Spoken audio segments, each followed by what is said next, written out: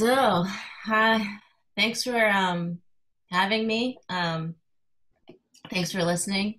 Also, I just want to throw it out there that um, I'm pretty informal, so if you have a question, feel free to interrupt me. Or if like you want to talk about something, just speak up. Or if you don't, I could either way, I can just talk straight through them and can do questions at the end. But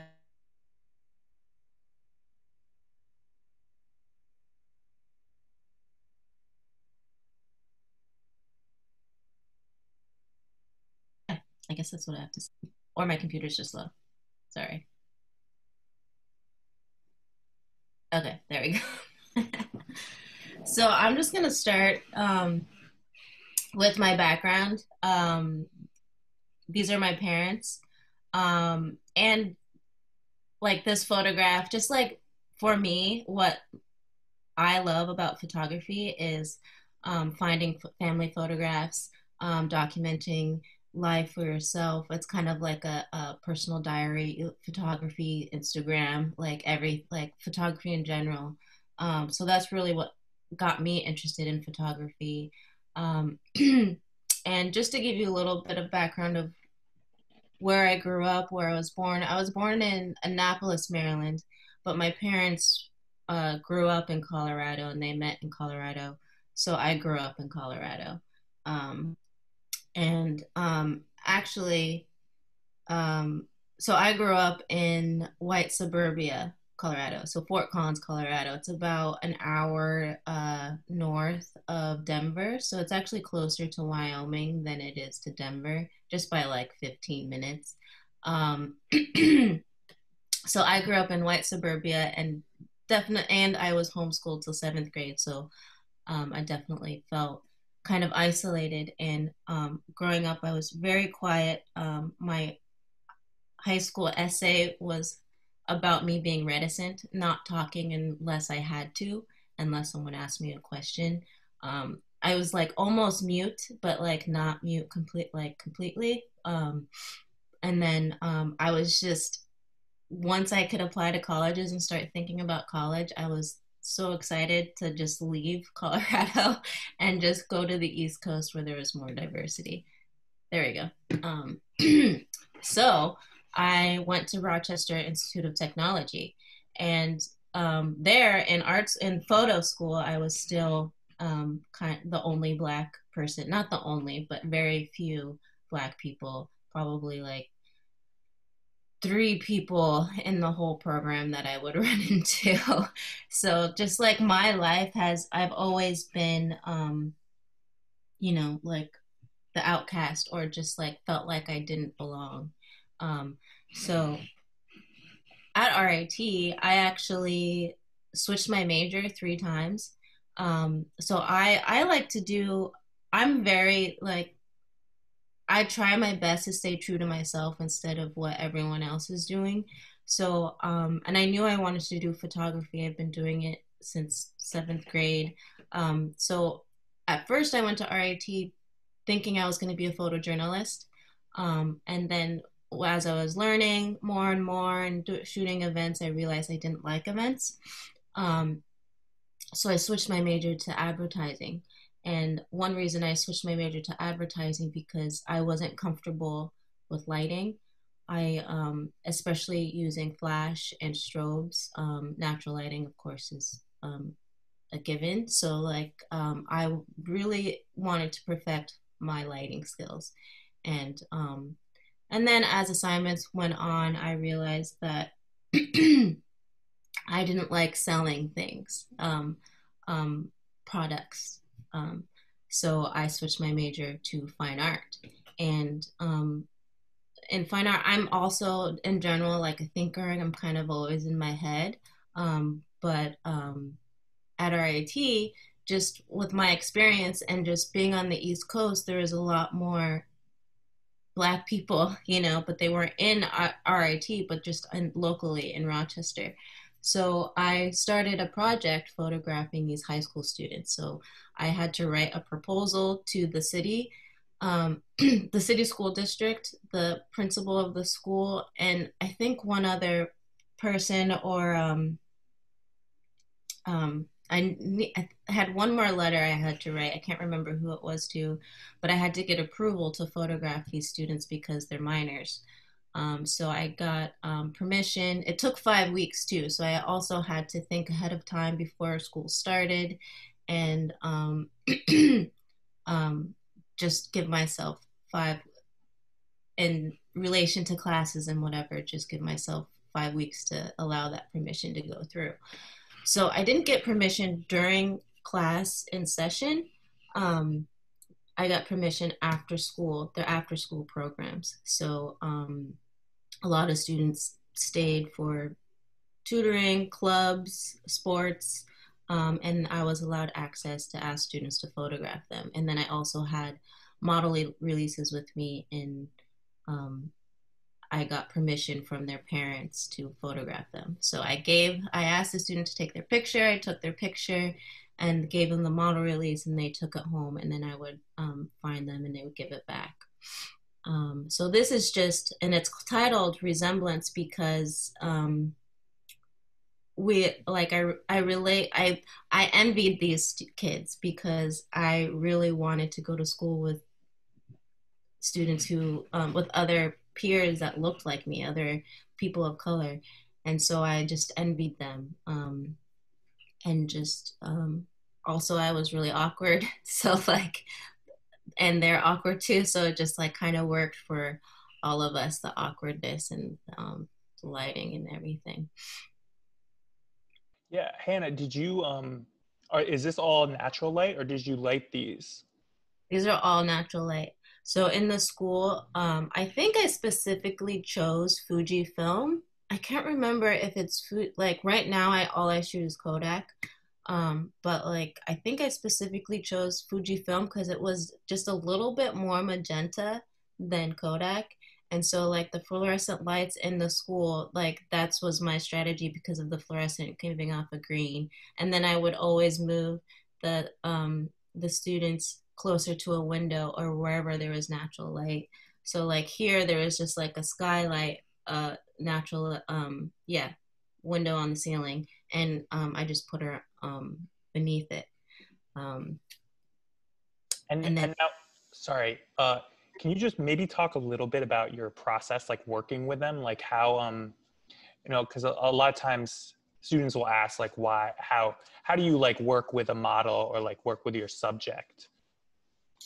yeah, so I definitely like I walk around and then I might see one of these people, and then like I kind of approach everyone slowly, just like just so I don't feel like hope I don't want to feel like a predator, like oh like, and then just immediately like Yeah.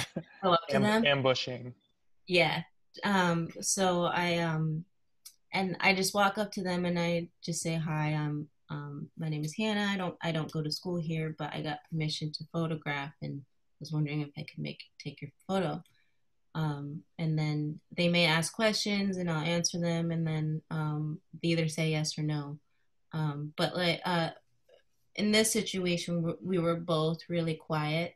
So once they said yes, I would try to. I owe it every person I photograph. I try to continue conversation so they're not thinking about what they look like. Um, and it all depends on the person and what I'm going for, but most of the time I'm talking to people while I'm multitasking. So like while I'm looking for the light, while I'm looking for where to frame, where to place the subject, and how to pose. So it's like um I've kind of like just trained myself to look and listen to them at the same time so I can keep up conversation, but also work quickly, so I'm not taking up too much of their time. So some of these, like, I'm on average with strangers with moments like this of like 5-10 minutes of making a portrait. And this one in particular, the I don't know if your guys had high schools had Spirit Week. So this was Twin Day, and so these are friends dressing up like. It's fun. Always good. Twins are always so photographically interesting, right? Even if they're Yeah, not real twins. yeah, yeah, they are.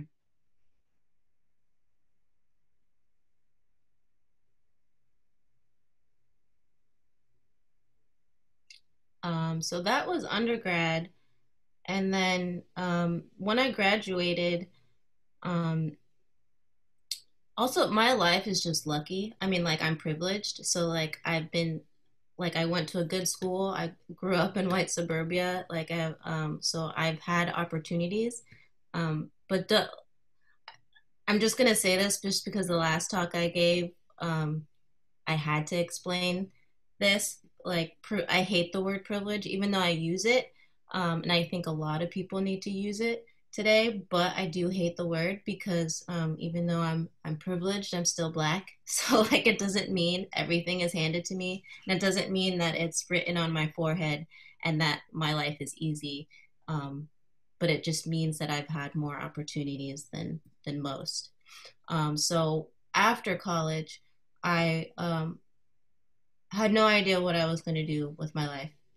But I had a friend who lived in Philadelphia and had a spare room. So she offered me to the spare room, and it was kind of like a closet, honestly, but I'm grateful. It didn't matter.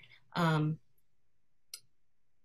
she offered me the spare room without paying rent until I found a job. So that was like so much better than moving back home to Colorado because I had no idea what I was going to do after undergrad and I didn't have a job.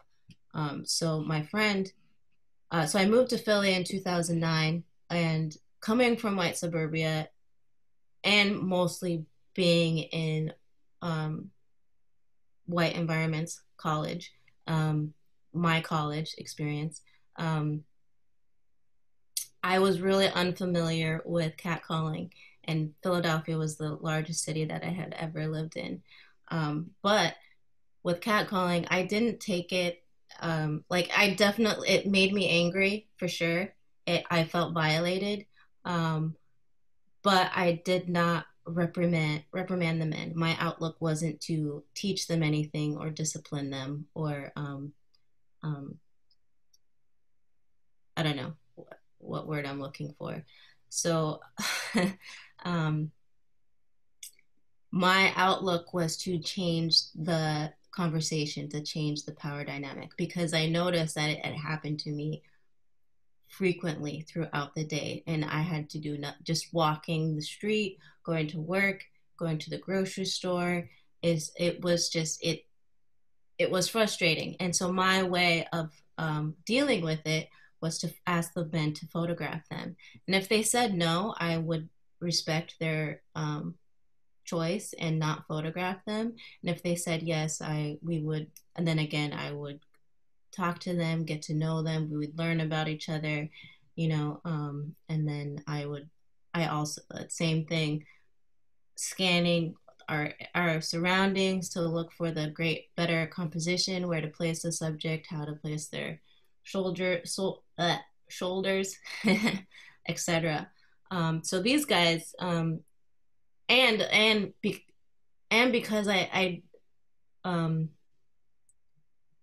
I just changed the conversation, I became friends with these guys, and they started to see me as a photographer instead of a nice piece of ass, so instead of an object. And I like over time I realized that it was just an expression. It's just like a brush off, like it's just like a quick comment. um, um, but eventually just like talking to them, the catcalling stopped. Well, it didn't exactly stop. They continued to flirt with me and try to go on a date or do whatever, but I would have to be just blatant and be like, sorry, I'm not interested in a relationship, but I'm a photographer and I want to take your photo. This guy didn't ask just because of the balcony and it was hard to communicate, but I pointed to my camera and he just like naturally did the thing, posed, and just fell into it. And I had a bunch of grocery bags with me. And also, I should say that I'm pretty introverted, so like one, the pandemic does not bother me. I love being alone and being locked down and not having to force myself to go out in society. But um, So every like doing this project, the morning I every morning when I would wake up, I would just analyze how I felt, and if I felt like talking to people, or if I was like, oh, I could talk to people today, and then I was like, oh, I could talk to someone sexually harassing me today, like then I would take my camera with me, and I would not provoke anyone. It would just hang on my shoulder, and if once someone catcalled me, then I would ask their permission and yada yada yada. And if I wasn't feeling it, I would just leave my camera at home, because essentially it's about me. And then of course I would feel out every situation. If I if it didn't feel right, if I felt intimidated, I would not ask them. um, if if it felt right and I asked them, but like in the middle of our conversation it felt weird, then I would like just walk randomly in zigzags to just in case someone was following me home, because these are strangers, you don't know who people actually are. But some of them I definitely came to know over time, and we became friends. And also it helped that I had bad luck with apartments, that I lived in West Philly, Brewerytown, and then South Philly. So I just like my life in all of these areas.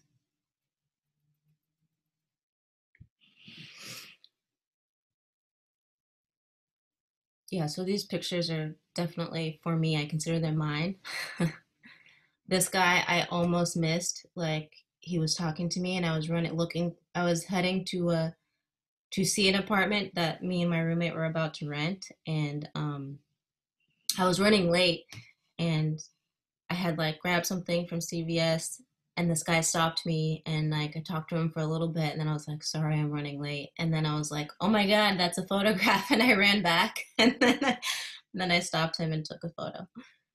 um, That's awesome. The opportunity that's like the one that got away, but then you went back and nabbed it. That's great. yeah. And this guy is like, at the time he was like 44, I think. Looks so young. Does not look 44. Yeah.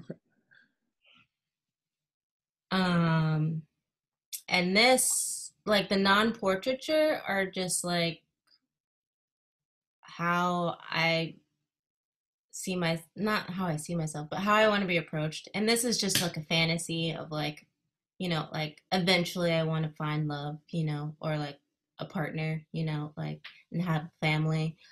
So this is just like yeah, just some brewery town. But like obviously love doesn't happen the way uh movies and these murals portray love to be. And also, I'd have to say, since I grew up in white suburbia, like it was in high school, I had a really hard time dating, um, and my family is not affectionate. We or at the time we weren't. Like now, thankfully, now we are affectionate with each other and tell each other that we love each other, and now we support each other emotionally. But when I was growing up, uh, we didn't do that too often. So like this project, so my parents never told me I was beautiful. My brothers never told me I was beautiful or like pretty, or never, felt the need to protect me because I wasn't dating, like, and then yeah, so like this also helped me realize that I wasn't ugly, um like all of these men being attracted to me. I was like, oh, maybe I am good looking, and then so these are my images. This is like a moment in transition in life for me. And this is actually the second photograph I took. His name is Shaq, because I would share my information and keep contact. um, and he was down for me to photograph him a second time. So that was the second time you photographed him specifically. Yeah. Oh, And I think the title of this one's called like Reshoot. cool. And would you you mentioned you did the model releases for the high school students. Was that something you did with these guys too? No, because we're on public property and they're not minors. So And um that's something we haven't really talked about in this class, like model releases. And maybe we won't like totally get into it, but it's like if you're, you're, yeah, you're shooting someone, and the photos might be used for an advertisement, or like, some people, some fine artists will even do it just to cover their ass, just in case like someone sees their own picture in a show and they like don't want it to be there. Some people will do that, but I don't think it's like as wide. I don't think it's super widespread, especially in this context. What do you yeah. think? Are you asking me? Yeah, do you think that's true? Like people, like when we were in school, like the people didn't really do that, right? Like the Yeah. I mean, like now I do it less, but if it is a child, I definitely do it because that's the law, you know. yeah, So I always try and follow the law, but if the law, being on public property, the law doesn't require you to have a model release. But like, so if someone, that's why I always ask verbal permission, but also um, I don't do it because if someone did try to sue me, I don't have any money for them to take, and I never made money off of this photograph. So, yeah. so it's like it's more like a yeah. So it's like even if they did, they wouldn't really take anything from me besides like just expressing themselves that they're unhappy with it. And if they are, I would just not show it. I'd take it down. You know, like I would just take it out of the project.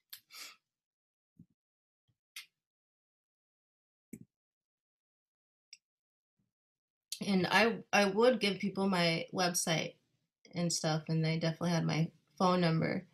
Um, and I would try to put these on my website while I was making it. Um,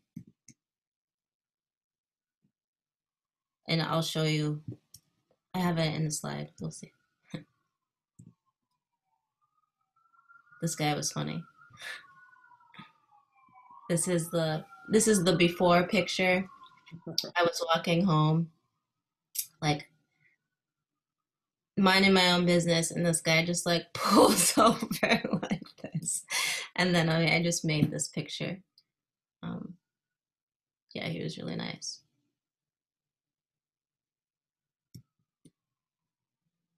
It must be so interesting, sort of we talk a lot in this class about like power dynamics in picture making, and how like the camera is sort of this powerful thing, and there's always sort of this exchange of power that happens, whether it's like intentional or not in photography. And it must just be so like just interesting, just like the complete flipping of the power dynamic. It feels, I mean, it's a collaboration too, right? But it's also like a way to reclaim power, and it's just so it's fascinating on a lot of levels, I think. Yeah, just like waiting for someone to feel righteous, feel the righteousness or feel the need to like to express themselves in such a way to a stranger is it's very interesting. I mean, it's like it's learned for sure. So that's why I never tried to change anybody because like these are adults and it I'm not I am an activist, but I'm like an artist, you know. It's like it's not like, and people don't appreciate like getting in your face and telling you what to do, you know, like so like just them experiencing me, I would like maybe their experience with me help them understand my perspective of such a manner, and maybe and then of course they forget about it too. um and then yeah, and at the time in 2009, like the typical response was to avoid. So like I was one of very few who would respond to them. Yeah, it must have been so surprising for a lot of them. I feel like being taken aback. Yeah. And this is Hassan. Um, he's one that I developed a friendship relationship over time. Um, and he's a musician, and we walked around, and I made photographs for his album and whatnot. But it's been over 10 years, so I have lost contact with these guys because I did move, leave Philly, um, and then coming back. I mean, I think I can look up Hassan's email, some of their emails and everything, but I just life happens. It gets busy. You move. Life changes. It's like I barely see my friends, my close friends, my best friend. I probably see once a month. Like as you get older, like Yeah, without being in school, I feel like it's different. It's tougher to stay in touch. yeah. This email. No, it's so funny. But yeah, so like this guy had to see like what I was posting on my website and the work and just totally disregarded it. Now I'm going to talk about the police. So again, I'm privileged. I grew up. I've had opportunities. I like, so, but also I'm black, so it doesn't mean my life is perfect or easy. Um, so this summer, after George Floyd, um, I was on an editorial job for the New York Times to photograph the PS refinery in South Philly on Passyunk Avenue. And actually, David helped me, but this photo, I was alone. Um, so I was freaking out, nervous because it's a job. Any job, always anxiety. I can't, and I've learned to live with it. So it's like you just got to learn to live with it. So I was trying to find every perspective I could of the refinery. And the New York Times really wanted to get an image where you could see some residential areas next to it. But if you've been there, if you drive around it, it's like really like it's hidden quite well. Um, so I had the idea of taking a ladder, being across the street from the refinery, there's this little park area with some houses like that in the shape of an L, and then there's a park, and then the refinery is right here. And so I was in front of the park in the bike lane with my ladder to see if I could like just get a different perspective, like just get taller. And the cars, like it's a very busy road, there's a bunch of semis. So like I really hate timing cars. So like I wanted to get above the cars so I didn't have to time it where cars were not in my photograph. So I take a ladder, I park near someone's house, I see this guy, whatever. I'm allowed to do what I'm allowed to work, my job. So I take out my ladder, my camera, walk to the street, walk away from the residential areas and photograph. And this woman comes up to me, asks me what I'm doing, realizes I'm taking photos. She says, okay. And then she walks to where my car was, where the guy is. And so I realize, oh, someone has like, people are uncomfortable that I'm here with the ladder. So I go talk to the guy and I tell him, hi, I was hired to photograph the refinery. Do you remember the day it was exploded? Or the day it exploded? Because when you work editorial jobs for, you know, you also like you're not technically a journalist. Well, you are a journalist, but like so you have to follow journalistic ethics. So like I can't I have to follow the law. I can't cause any controversy or whatever. Um so I approached the guy and was like, "Hi, I'm a photographer. I just wanted to let you know I was hired to photograph the refinery. I understand having a ladder makes people could you might be skeptical of me because I had a ladder."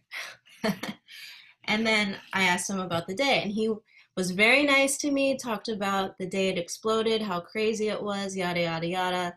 I say thank you. I get in my car and I leave. And And so like this guy's house was not, he was on the edge of the road. Excuse me. Um, so as I left, like his house is here, this is the road, and I leave and I turn. So in my review mirror, I can see the guy talking to the cops, like kind of like this shot. And so like I expected him to tell me, I expected him to tell the cops that I was okay. Unfortunately, he did not. Completely racist, blatantly racist. The cops pull me over in my car, and I get pulled over, and they don't believe me, and they want proof of photo credentials, and I keep telling them, as I was on public property, I'm allowed to photograph on public property because that's the law. I can't get in trouble if I'm on public property. Um, so they gave me a hard time. They let me go.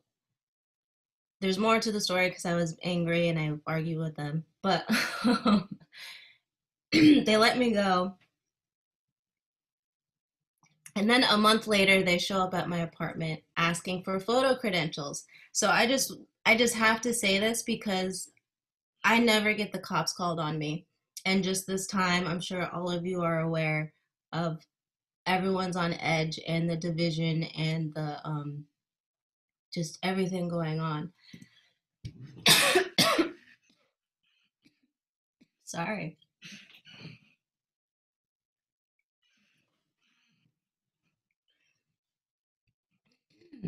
Take a sip. All good. And this was like right after this was after the George Floyd murder and after the BLM protests, and so yeah, people were on edge. People are still on edge, but it's like it sucks. And you are allowed to you're allowed to photograph on public property. Like even if you're even if you're photographing a person, like technically you're allowed to photograph them. Um, you know, don't really you shouldn't photograph if they don't want you to photograph them. Like I think it's I mean it's ultimately up to you to make that ethical call. But if you're just photographing like a building or a refinery, like Hannah was, that's totally, even if she wasn't working for the Times, it would be legal to do that.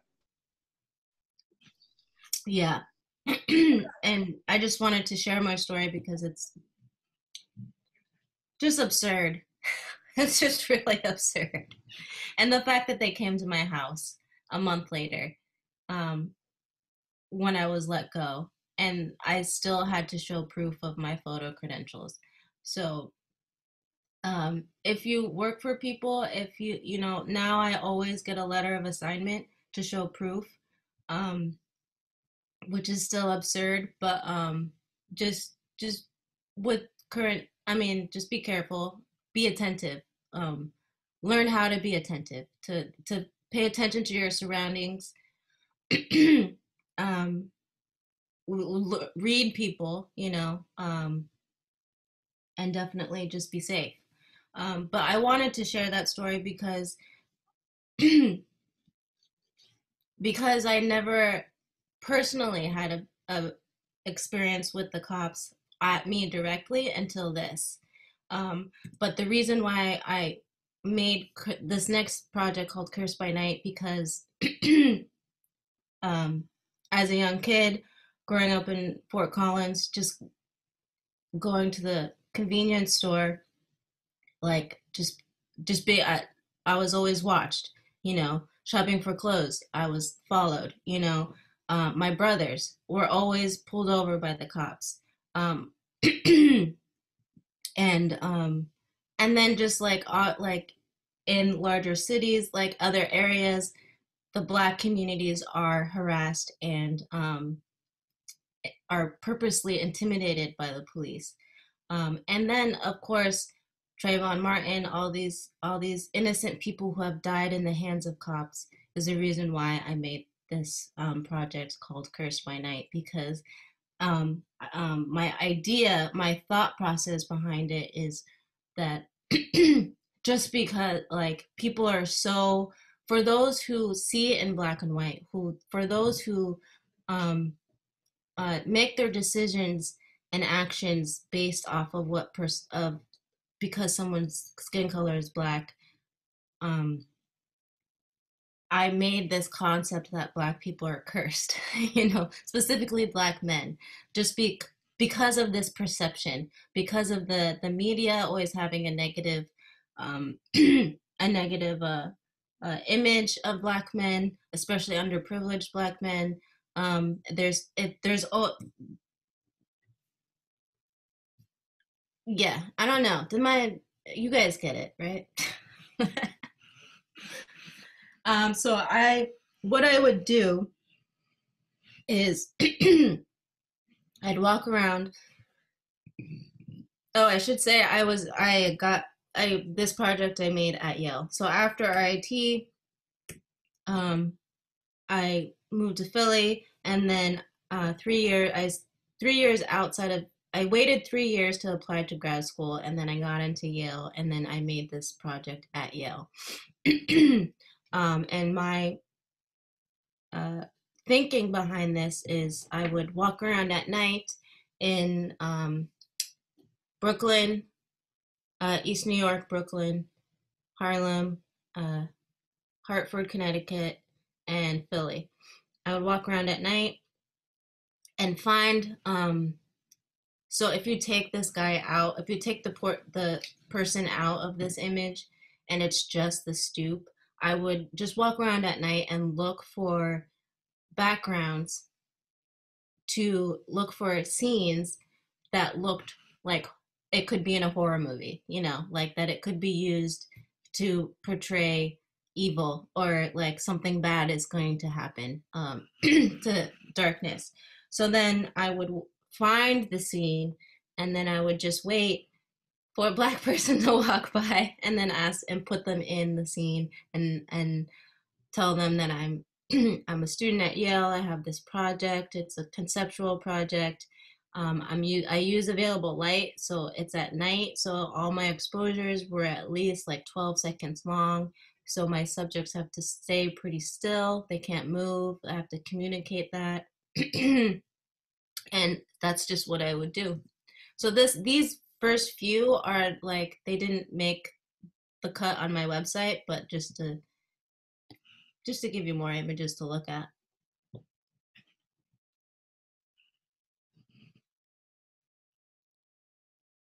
And this is all film still. You're still shooting medium format. Yeah, I prefer. I grew up learning film, so for all my personal work, I shoot film, and for editorial assignments, I prefer to shoot film. Some people will pay for it. If they don't pay for it, I'll shoot digital. But prefer film is like my, and I still use the same camera since the high schoolers. Like I used a Mamiya RZ, and now I use a Mamiya RB. So I've pretty much been using the same camera for over 10 years, and just get to know your lens, like, and try not to use zoom lenses, but get to know your lens. Like the more you know, like the second you know how your lens is gonna, like how, like when you see it, when you see a photograph you want to make, you want it to be like, just you want to know exactly what you want to do with your lens, or where your lens is going to be, and then you just move around and continue to discover different perspectives. To City Hall. um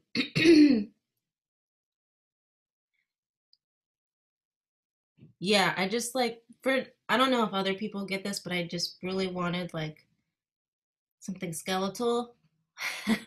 But like, definitely in the center of this photograph, my focus was the white man with the big white book.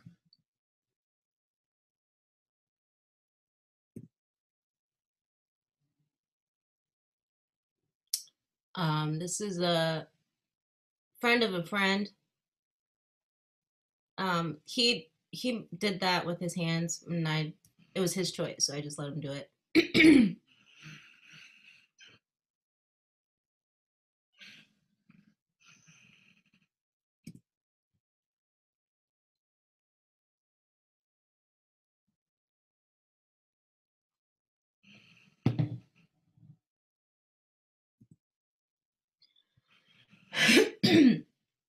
This image. Sorry, I don't know why I'm like coughing. I went for a walk this morning and it was like It's cold, right?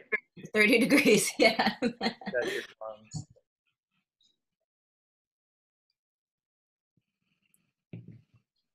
This one's called King Solomon.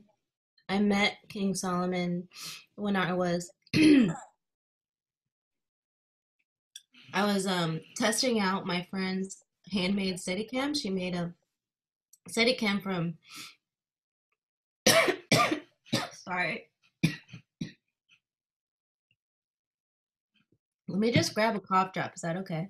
Yeah, yeah, yeah. Please, please. I'll just Okay, real quick. yeah, go ahead. Yeah, so I really like what Hannah was saying about the camera. So she's used that camera for 10 years, and being so familiar with your equipment can make you so adept and just able to just when you see the photograph just to grab it and not have to like fiddle with your controls and like be unsure of how to make the picture technically. And that's not something that happens overnight, obviously. That happens with experience, and it takes a lot of shooting and a lot of just a lot of making work to really have the camera be an extension of you. And once you're at that point, like you know you can make magic. Okay, all Yeah. good. All All good. cool. Um, so my friend Hannah Hummel, King Solomon is a filmmaker, and he when I met him, he had lived in Brooklyn for 10 years, but originally is from Nigeria.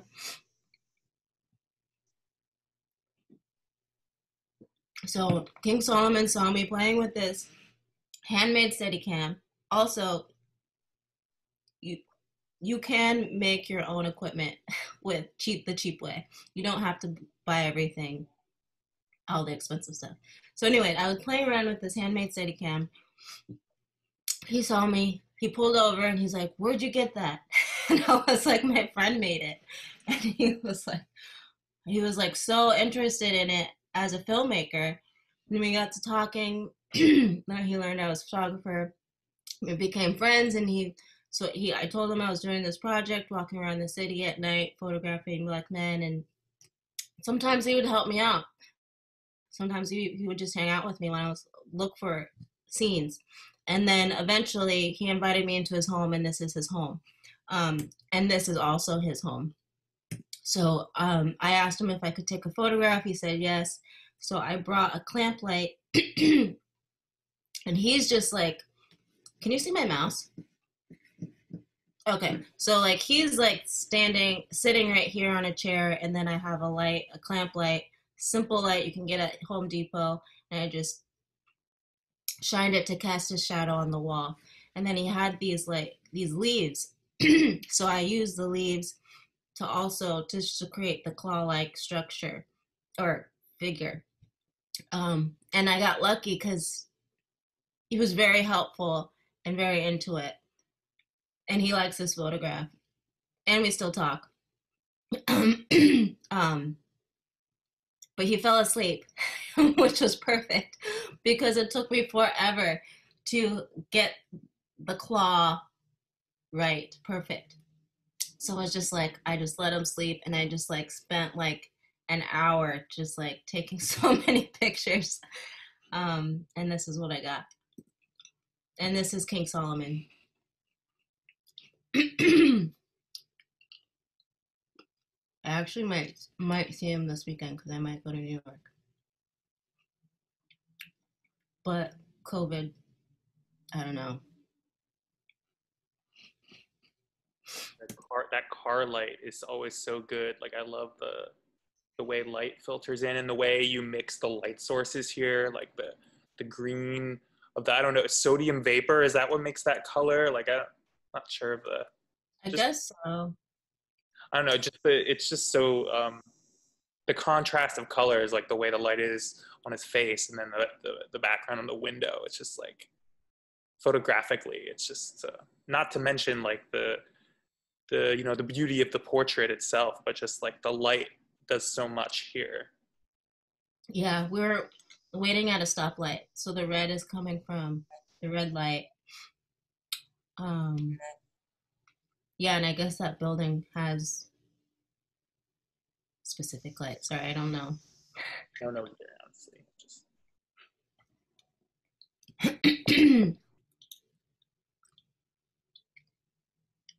I definitely like sat and stared at this composition and at this composition for an hour before taking it.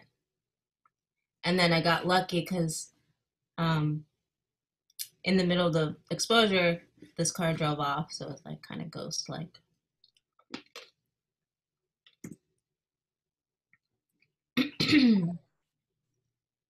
This is family friend. His name is Daryl Perkins. He lived in Hartford when I was at Yale. That's his wife. They're married. So I think I was watching Hitchcock at this time, but I just really I wanted to make it look like he was protecting her. And so, and yeah, just like they're afraid of something, hiding from something. Um, and what is interesting, before I tell some people that, some people tell me that it looks like they're having an affair. So like just that, like I don't know, and yeah. So I mean, you can't know everything about with the photograph. Definitely need. But that's what's lovely about photographs is that your imagination, it allows your imagination to go places, especially when you're speaking conceptually. And then it's just like, well, why would I have that thought? So it's just like the purpose of this project is for people, like I made this project for people that would, like my friends, like at RIT, like we would go get gas, and they would see a bunch of black people outside the gas station, and then we're like, let's go to a different one, and I'd be like, why? Like, what's wrong? Like, doesn't make any sense. And then I would make my friend go in anyway, and it would be fine, like, and then like, or just walking down the street, and there's a black man on the corner, and other black friends would dash across the street because they didn't want to pass through a crowd of black men. And like that's why I make these photographs, because it's all about the perception, about what your brain makes it seem like it looks like. So like this guy, like I didn't ask permission for this guy, but just because he's like looking at something, and like the woman's looking the same direction, does it feel like something's happening? Like it's just what it looks like. Like don't believe your brain is what like this project is for for people who are afraid of black people. Don't believe your brain. That's what this project is, because this perception has hurt taken people's lives.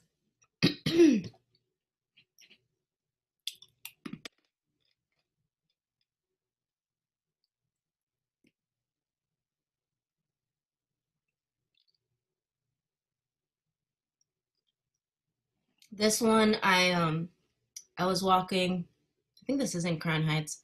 Um, I saw someone walk past me and like walk under the light where he is standing. So it was like a flash. So it was like the person was dark, then it was like a flash, and then it went dark. So I waited. I think it was an hour also. I just waited for the perfect person for the image to walk by, and I asked this young man, and I just really liked his jacket. Yeah, and just like placed him there.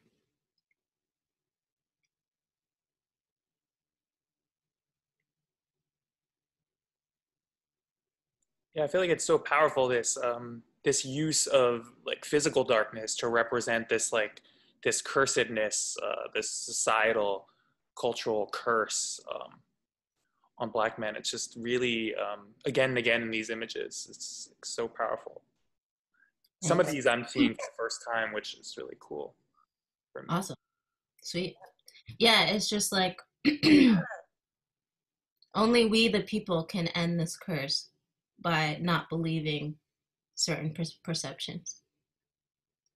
So again, kind of like me talking to the men who sexually catcalled me, like just talk to people and maybe you won't be afraid of them. Like if you have this perception, where's the evidence? It's never happened to you? Like evidence of you personally experience.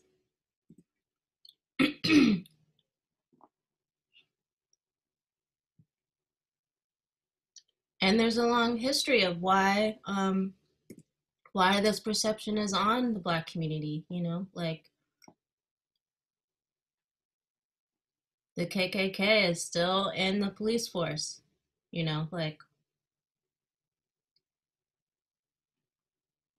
um so this are two friends that I made during this project that also helped me with the project while I was shooting it. We became friends. They live in Atlanta now, so it's still hard to keep contact. Every now and then we'll text each other. Their name are Steven and Brendan, so they're brothers, and I really just wanted to Brendan is this figure here. I'm kind of looking over his shadow or his shoulder, and then that's Steven. And this is them together. They're brothers. And they helped me out a lot while I was at Yale. Like this is my favorite short film. It's kind of like an experimental documentary. It's on my website called Blueprint, and it also has to deal with these themes of black men being harassed by the cops, and then I juxtapose it with Chills and Steven because they at the time were emerging musicians. So I interviewed them. This image represents me because I have two brothers, but my younger brother, we're a year apart, and we have the same exact background. We have the same parents, but the way his life, society's views on him, and we have the same background, came from the same place, same opportunities in high school, but once he turned 14, like society was very brutal to him. I'm not gonna tell his story because he doesn't want me to, but but the purpose of this image is like we're siblings, we have the same background, same parents, same high school education, but I went to Yale and he ended up in prison. So like that just, like this is the world we live in. And now he's not in prison, but like he's about to he's a senior in college. He's about to graduate and he's a great person, never deserved to go to prison, but just how our lives went completely different directions because of people constantly putting him down, holding him down.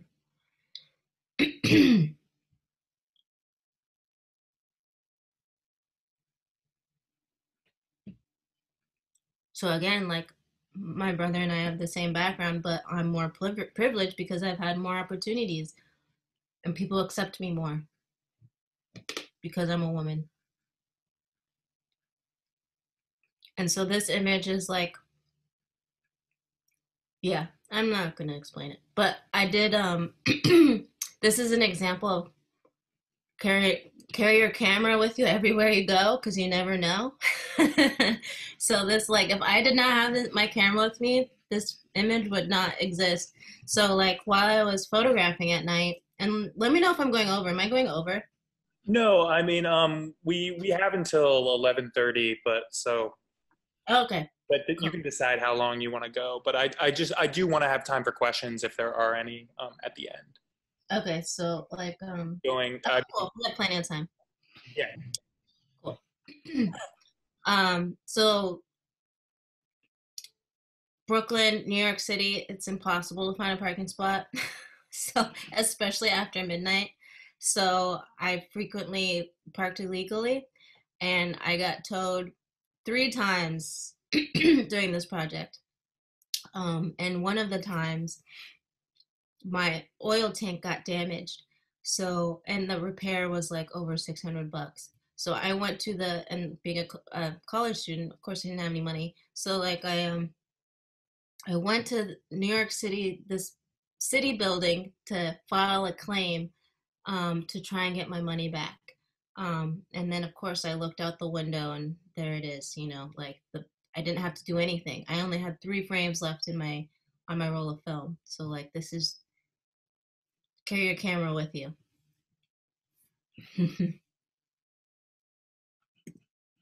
Well, I did have to time it, but like and frame it, but like.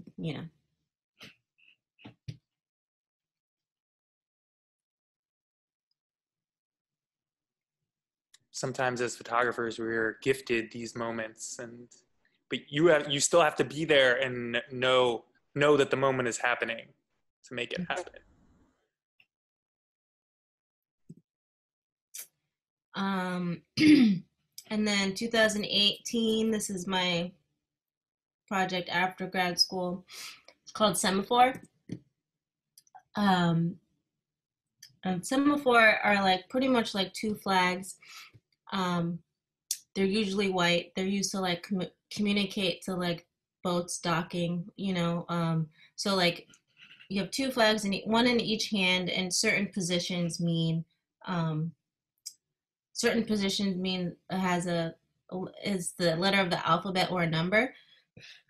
So you have to spell when you communicate. You spell, and that's how people from afar know what you're saying. So my concept behind Semaphore is I at this time I didn't want to talk specifically about race, but just about identity in general, and I wanted to talk about how and I wanted to use photography, which is all about the surface. It's 2 dimensional. Um, it's just an image. I just wanted to talk about our identity, how like just looking at me, you don't know who I am unless I tell you. So this is about how every single person literally has to spell out their identity to people, no matter who you are and no matter what you look like. And for some people, it's like for family, sometimes I felt like certain family members didn't know who I was until I turned 30. So it's just like life is communicative. So and then my thought behind this is like this was taken in 2013 while I was at Yale, but I didn't use it until Semaphore. This is my dad, and that's actually my backyard in Fort Collins, Colorado, or old backyard, not anymore. Um, and just the fact that he's standing back in the shade, just watching, like I kind of see him as a judgment. And then these are my sister's feet. She's diabetic, so like your feet and your limbs are really important. And my dad is very critical. He's non-affectionate, so he would give her a hard time about taking care of her feet. So I just really wanted to photograph them.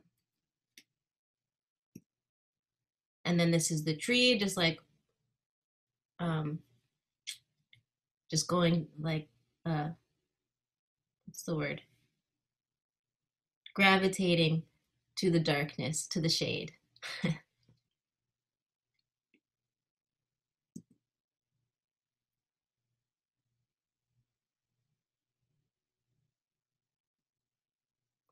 And I just love that this grave is alone and caving in on itself.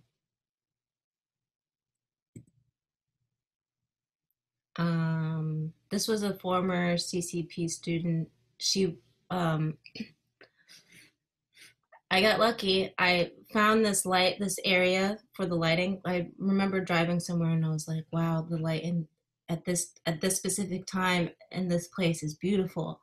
And so, and I always wanted to photograph her, so I asked her if I could photograph her, and we meet here, and I got lucky again. She had just been proposed to, and she doesn't like she doesn't know if she wants to marry the guy. So like she was just in her own head, and like so it's just just waited, positioned her, and then just waited for her to go back to thinking of if she wanted to marry this guy.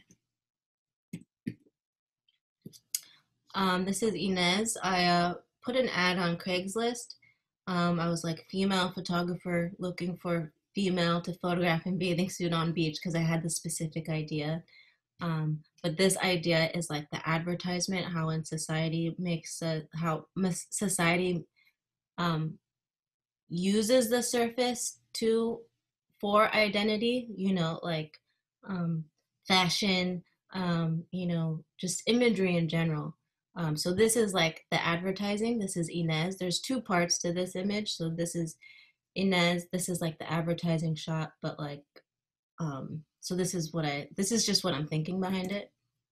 And then this is Inez fixated on her beauty, or the idea of beauty, that beauty is as a physical trait. And we all know it's an inner trait, and there's many aspects of beauty, but the most popular idea of beauty is the surface and the female.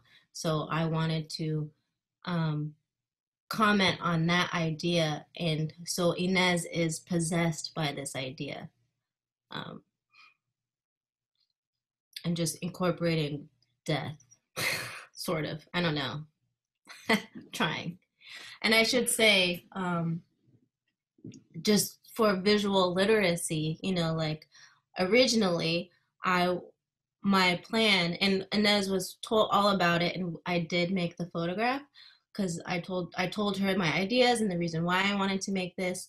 She's was cool about it, and originally I wanted her to vomit on herself, so I made this handmade vomit with oatmeal, edible food, and we made a photograph of her, like just like in the kind of in the same composition, but just like a little bit further pulled back.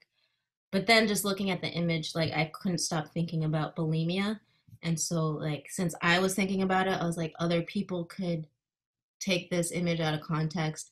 So I went with I was like, roll your eyes back and look possessed. So this came out better.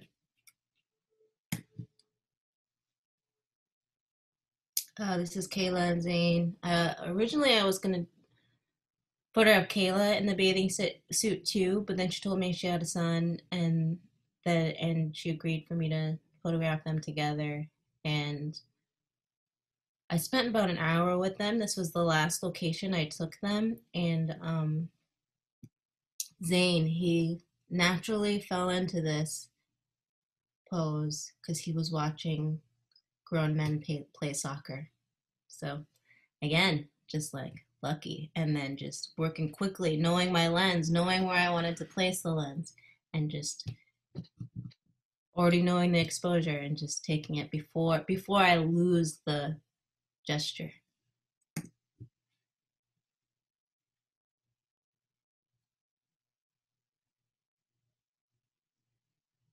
So like the whiteness is kind of the semaphore reference. Like I tried to,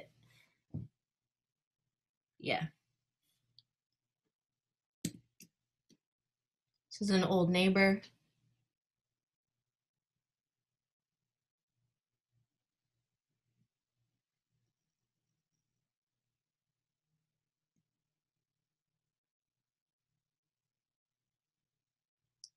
This is like Oxford in like 21st, maybe. And literally after this photograph, the tow truck showed up. Says Simon. Um, so my main income is a equipment manager at CCP, and so I frequently, well, before the pandemic, would eat lunch at Whole Foods, and I met Simon at Whole Foods.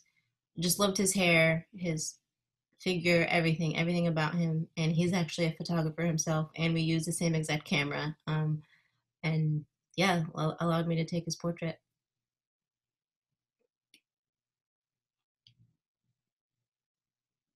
He lives in New York now. Oh, I guess that's all. Or I have my Magnum application. Yeah, did you wanna I don't know how much is it how much long is it short? Is it how is it It's something 50, it's 50 images. We could just do it in the background and talk, or I don't have to do it at all. I'd love to see it. I think yeah. Why don't you put it up and then we can also talk and maybe yeah maybe you can say because some of them are images we've seen already, right? So maybe okay. Yeah. So yeah, Hannah, like maybe you could talk a little bit about the process of being nominated for Magnum and yeah. Yeah, so I was asked to apply.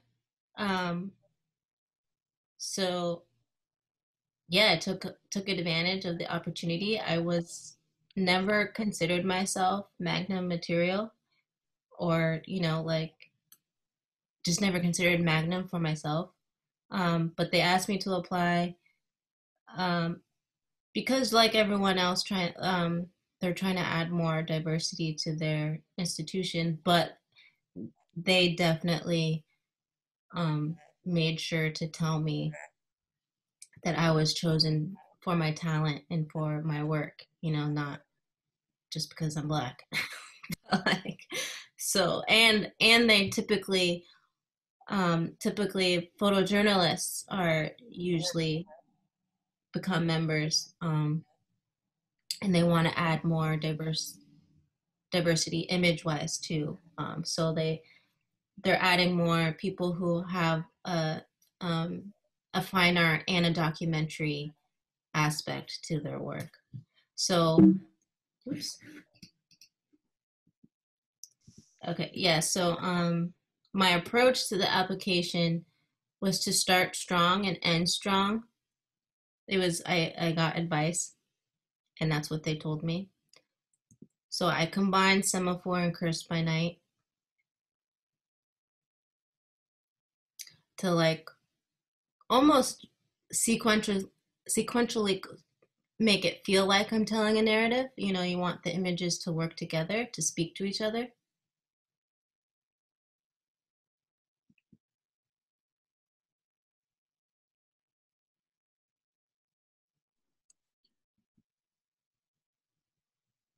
Yeah, maybe we could why don't we open it up? Does anybody have questions for Hannah?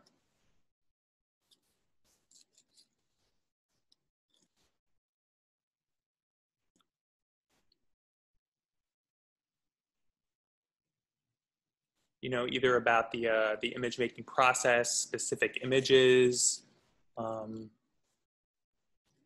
I think no topic is off the table if Hannah agrees with that.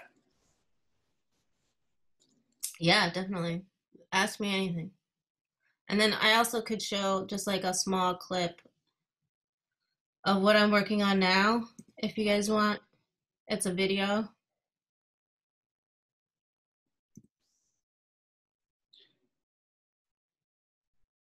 Yeah, can I get some head nods in the chat? Yeah, we want to see the video. We have questions. I think people want to see the video. Okay. So before I move on, there's some images from editorial work that I Yeah, included in sorry. application. Yeah, I haven't seen these. These are from each one is from a different magazine. Yeah, so the new ones that like this bust is from the New York Times Magazine. Um, the pop-up magazine is on the left. On the left here is New York Times Magazine. And I This, love that spilled milk picture. It's just incredible. It's like the classic like drinking milk in school, right? You have yeah. these shitty little milk boxes. Yeah. Um, and yeah, that was from Resemblance from exploring or walking, photographing high school students. And the story, the editorial piece for this portrait, it was about how this family was already struggling before the pandemic, job wise, and then how the pandemic impacted their family.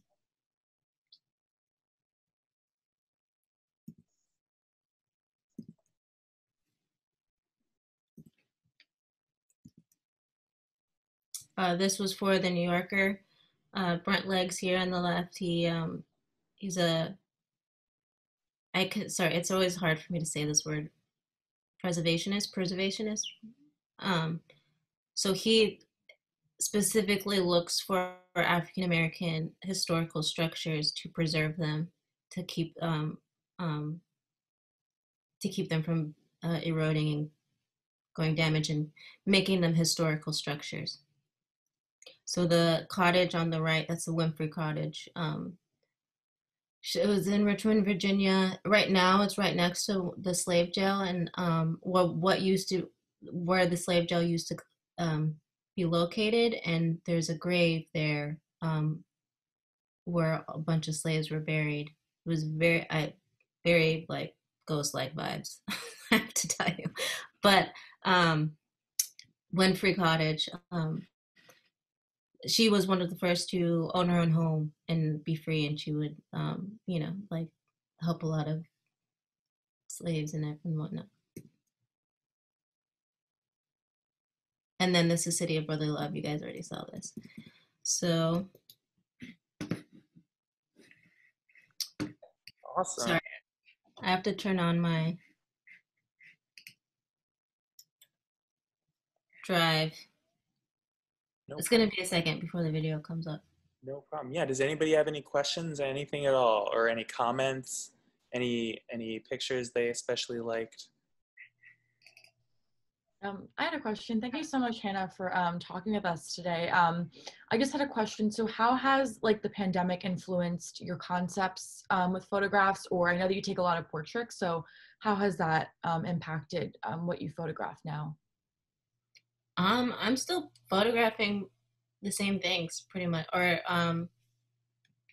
it's it's made me more emotional and more passionate. So yeah, I feel more like an activist, but like the personal work that I'm doing now,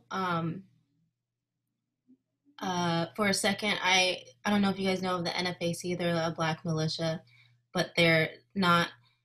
Their outlook is to protect other black people. They don't want to overthrow the government or anything like that. So it's just like an accent. Like, so I went to photograph them, but those portraits aren't very accessible because they keep their identity secret. So like those portraits aren't as emotional and as personal or like genuine as my other portraits. Um, and I've been making video. So like I guess the pandemic has just made me more of an activist, and more passionate, and then Magnum of course is like, all right, you got to get in shape and you got to keep just make work to prove yourself. So I'm shooting a lot more than I used to before the pandemic. And the pandemic, George Floyd, the godsend of George Floyd, it's absolutely horrible that it had to happen to him, that it did happen to him. And for this, for, and now all of a sudden I'm like I get Magnum. I'm working all the time. I have a bunch of freelance. Um, now society is actively making their spaces more diverse. So I've been working a lot more. The pandemic has been good to me. Not unfortunately, but like compared to everyone else, um, it's been good to me. So I'm grateful and thankful, but also pissed, but and still like want to make work about like all the issues going on. And I think I'm leaning into talking about Philadelphia cops specifically. So I'm just like I'm ready to just like call out the cops. Someone else had a question. Zaire, yeah. Hi. I really like all the photographs, and I think they're really amazing.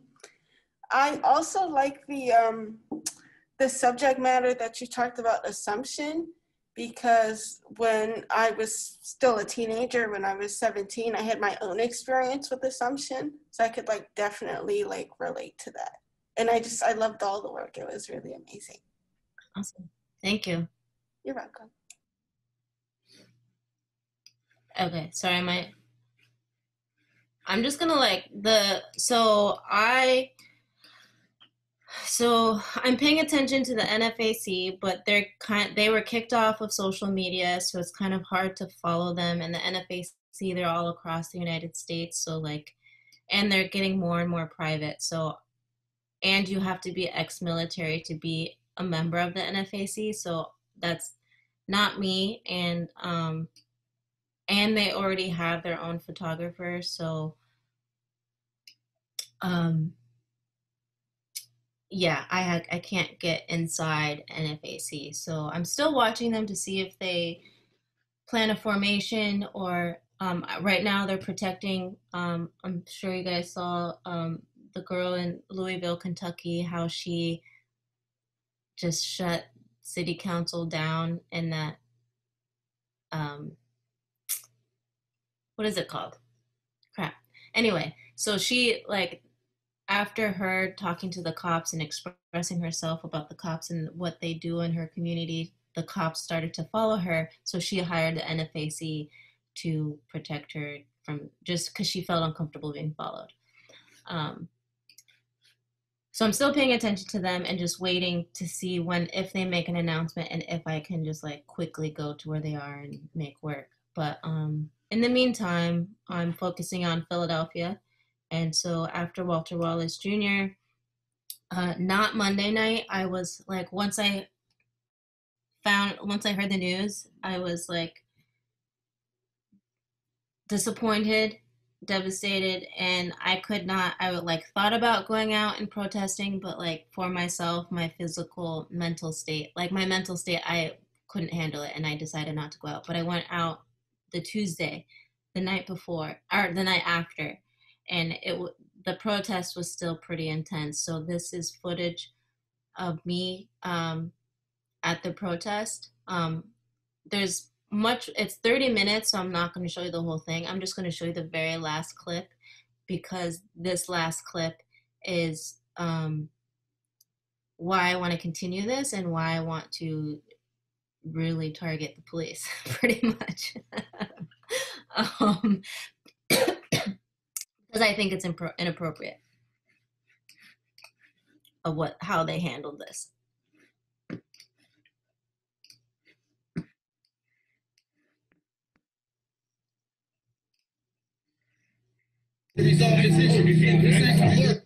Sorry, is that too loud?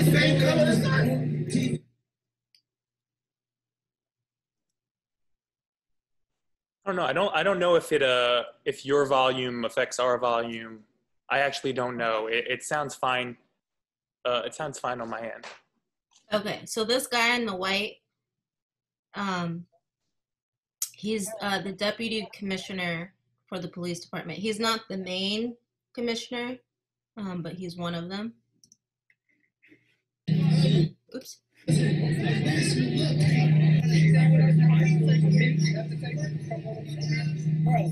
However y'all go through that shit. My question, but what we go through, you say they protect us. Niggas die every day. Why not talk about that? They don't care about us, bro. They don't care about us. A conversation about controlling your own gun. They don't care about it. They don't give a fuck. Why would they talk to us if they look at us as less? Would you talk to somebody you look at as less than? Because I'm tired.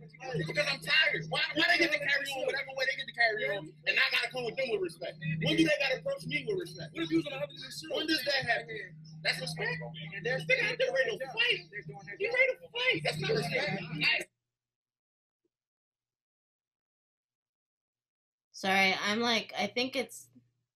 Do we care about me? Say yes. Your job is to get things under control, not to escalate aggression. Not to continue aggression. Their job is to get things under control, not to continue aggression. Exactly. Everything that we've been saying has not been under control. You're supposed to be the most in control. And everything's under control right Not in the past. Everything right, what we talking about right now, everything's under control. And from now on, it better be. You better learn how to use your gun. But you better learn how to keep it under control. I mean, if you're going to get in the gun and be afraid to use a gun, you can learn how to use it.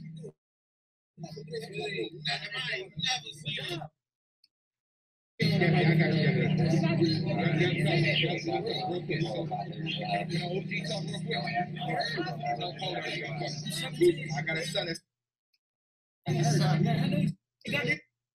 Sorry. Okay, sorry. So pretty much, like this last scene, that young man, he's 17. He's 17. When that pisses me off, because where everyone's at the protest, there's that wall of cops with their riot gear, and it's peaceful. You know, of course, people are voicing their opinion. You know, F the police. You know, people are angry and have a right to be angry. But what I did not appreciate is how that commissioner went and talked to that young man who's 17, a minor, specifically to ask him how he could help. And then later on, like, you can hear, I can't contain myself because I'm so angry, you know, like, you like, I'm just like, forget the ethics of documentary. This is my experience too. I'm going to talk, you know, I felt the need to talk, you know, like, so I voiced my opinion and to the commissioner, and then once I found out that student was 17, I told the cop, I was like, this is inappropriate. He's a minor. We're at a protest. And he just got off parole that day. And I was just like, you know, like he was more in control than I was, you know, like, so if we switched places, the cops could, like, if, you know, and then there's a moment where he starts touching the young man, and I start yelling at him to stop touching him. Sorry, I could have showed it, but I'm just going to tell you. But yeah, so I thought, like, the police commissioner now, I have a potential meeting with him, whatever, but like, so I don't know. I'm just like very worked up, and this is what I'm working on. And like, this is what I want to focus on. Just trying to get into the community, and like, this clip is this, hopefully you'll see it in the next month or so, because I want to get it out there soon. But just that moment where the police are asking a 17-year-old how they can help him, and is very inappropriate. So you guys, I'm sure you guys don't know what you want to do with your life. At 29, I was still figuring out what I wanted to do with my life. So it was, in my opinion, highly inappropriate for him to ask a 17-year-old how he could help him. And so I interrupted, and I was like, he needs an adult present to talk to you. You should, like, you know, the answers to these questions. You know, it's deeper than just being bored. Poverty, education, Black communities are specifically targeted and intimidated. you know, so like I like you know, like that scene, it's for me it was pretty dynamic of how they approached this young man, and then all these people are voicing their opinions, and they know, and they're, I want to say, pretending that they're trying to talk with us and ask us how they could help us when they know the answers to these questions. You know, they know the answer. So it's just like that was really frustrating. So that's, I'm just gonna focus right now. I think I'm gonna try my best I can, and especially now that I'm like in the police system, there's a report on me for being suspicious, you know, like because I had a camera. After the cops, when the cops came to my house, they said there was a report on me.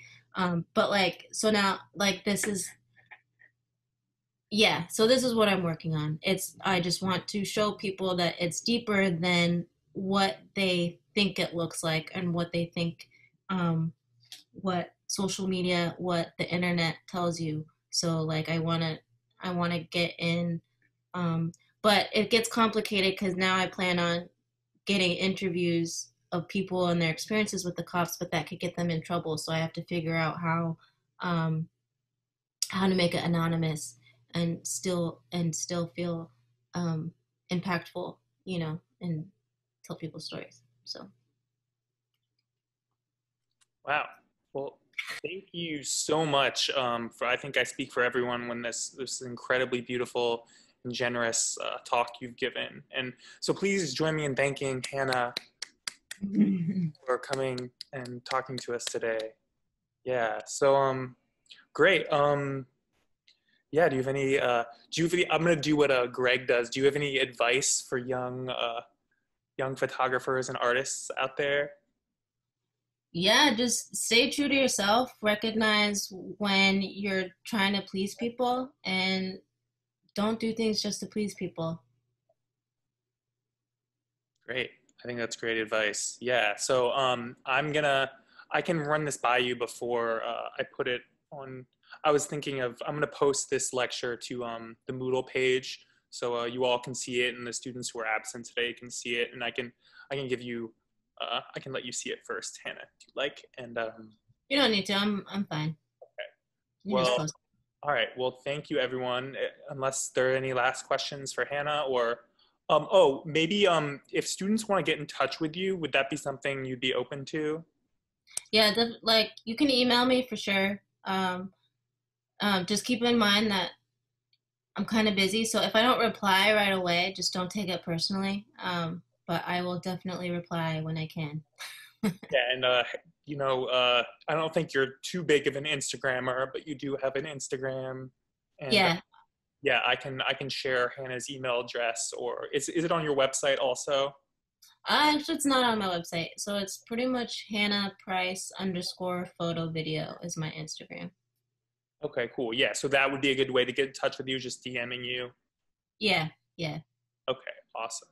and I definitely respond faster to DMs because it feels like text than email. Like Feels so formal.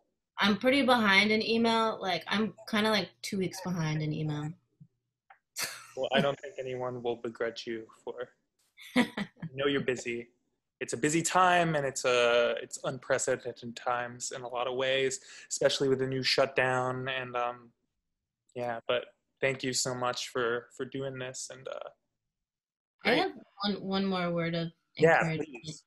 Um, just in my experience, you know,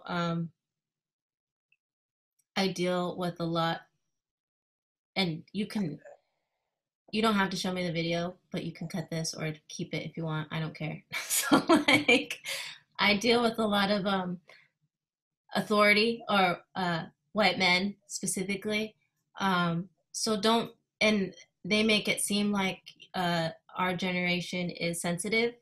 Um, and there was one comment to me specifically of how these days social media, everyone is on anxiety pills now because of social media, and people today are just overly sensitive.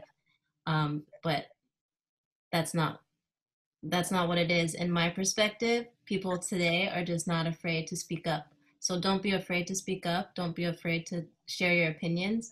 Um, Definitely respect people, but don't let people limit you. So just like within this time, you know, like speaking up and voicing yourself is more important than pleasing people, because that's yeah. So that I just want to say that, and I felt like there was something else I wanted to say, but I'm forgetting. But I can always pass it along to them. yeah, so just don't let people intimidate you. Stay true to yourself and be a good person.